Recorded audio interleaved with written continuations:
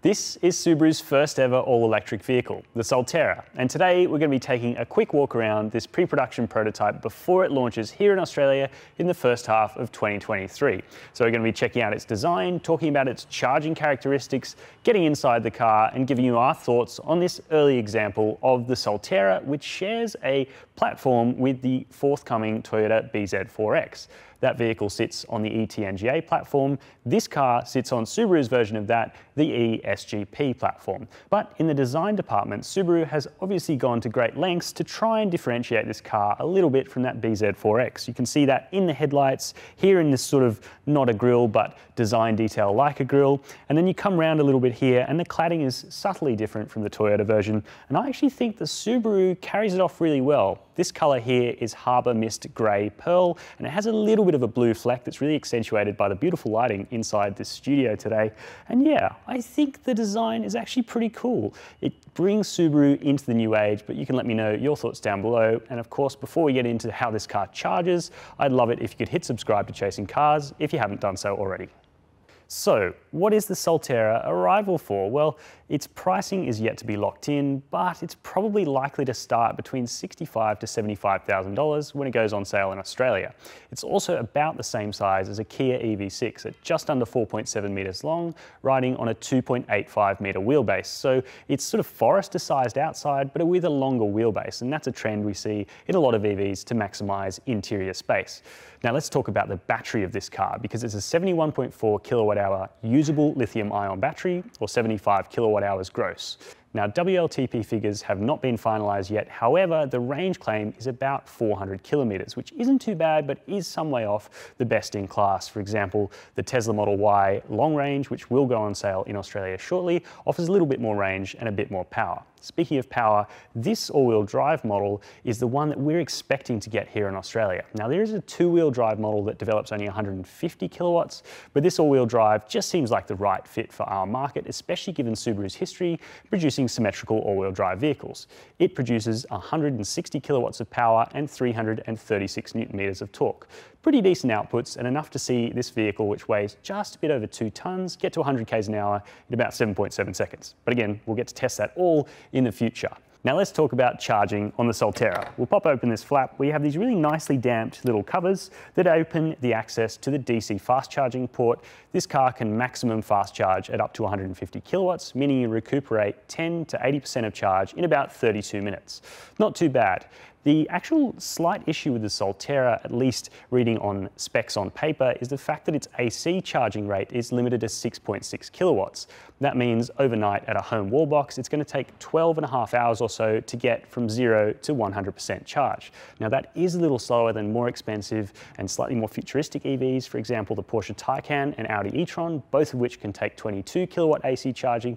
But of course, we'll see how that affects the ownership proposition of this car next year when this vehicle launches in Australia.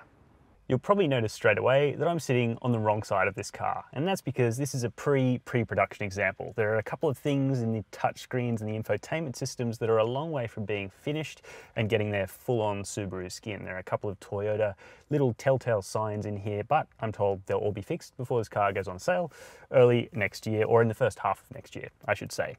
Now, in here, it does feel very different from a Subaru product from the past. There's a real focus on being a little bit different, a little bit daring, and I think that should be rewarded. Subaru has moved away from its portrait-oriented touchscreen here for a 12.3-inch landscape unit, and you've got this funky steering wheel. And now it's expected for us here in Australia that we're going to get a standard round steering wheel, though in North American markets you will be able to option the controversial yoke steering wheel if you want. So you can let me know in the comment section whether that's something you'd like to see here in Australia. But then we come to the materials, which are all really lovely in here, and it's something that's definitely taken a step up from Subaru products on sale right now. This really lovely carpet up here on the passenger dashboard, it feels just a little bit different, a little bit eco, kind of more like a lounge room, and I think that's going to be something that's really going to define EV experiences as we move forward into the future. We've also got this lovely panoramic glass sunroof here that's openable, that lets in plenty of light into this cabin, and these seats are quite comfortable. There's also plenty of clever cabin storage here, owing to the fact that you don't have a transmission tunnel to worry about. There's a sort of mezzanine space down here with some USB-C fast charging ports, and then under this armrest you've got plenty of storage. It's nice and soft as well, 2 more cup holders, and this really clever wireless charging pad that has a sort of sheer glass detail on top of it. So if you get a notification, you may be able to see it just glowing through there, and you can ask your passenger to read it. And I think that's a really nice touch. And the quality in here for a vehicle that is pre-production, it feels very high, and that gives me plenty to get excited about for this car's official launch next year. The backseat of the Solterra is very spacious in some ways. For example, behind my own driving position at 6'2", I have heaps of knee room, and I have a decent amount of headroom below this double pane sunroof, which is great. However, and this is a problem not only with the Solterra, but with lots of EVs out there on the market, and that is because of the flat floor design, my legs are sort of floating around up here without that much under thigh support. And I think this is really an area where there's a lot of advancement there to be made by manufacturers to make this a truly comfortable place to be for 4 passengers. But still, if you're a bit shorter than me, it's probably going to be less of an issue. And also, because this floor is almost 95% flat, you can fit 3 people across the Solterra's bench in pretty decent comfort. The seats themselves are also fairly soft, yet quite supportive, and the material quality is nice. It's the same leather as in the front seats with nice stitching. And you also get soft touch door cards here, though I'm sure things will change between now and when this car goes on sale, but I assume that means they'll only be getting better. As for amenities, we have 2 fast charging USB-C ports, a pair of heated seats for each outboard passenger, which is lovely to see, and that's paired with a set of vents to keep you cool in the hot Australian summer. Also, we've got this fold down armrest here with 2 more cup holders and quite a clever little spot here to put your phone or an iPad or something when you're traveling in the back to keep you entertained on longer drives.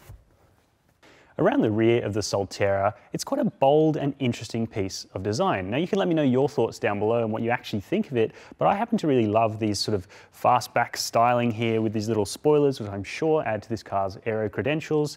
Nice little lip spoiler here, and very classy looking LED taillights, which seem to incorporate some of the brand's heritage, that sort of crab claw design of the Forester brought into the 2022s with a new electric vehicle. You know it's an electric vehicle because we've got a badge here saying EV, but we also have Subaru's symmetrical all-wheel drive badge back here as a hark back to Subaru's heritage. Now we pop this power tailgate, which is standard on this model we're looking at, though exact specifications have not yet been locked in for Australia, so we'll find out more about that closer to this car's launch here in the first half of next year. But under the boot floor, we don't have a spare tyre as of yet. I understand that there is some thought of making concession for this vehicle to carry a spare tyre, so it has that full-on Subaru go anywhere kind of vibe about it, so you can go out into the outback and not get stranded without a spare tyre, but all of that will be figured out into the future.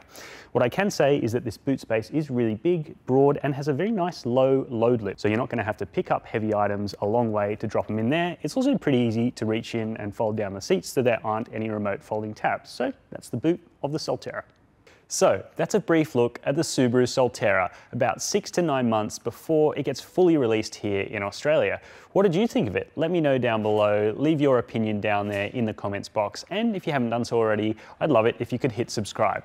Personally, I think with about 400 k's of range, 160 kilowatts of power and all-wheel drive, the Subaru Solterra is a really interesting first effort. Of course, we'll have to wait to see how it drives, but it is a real new direction for the Subaru brand, especially inside, where this cabin really moves the game on in an interesting new way with nice new materials and a cool new design, at least in my opinion. But as I said before, let me know your thoughts down below. And as always, thank you very much for watching Chasing Cars.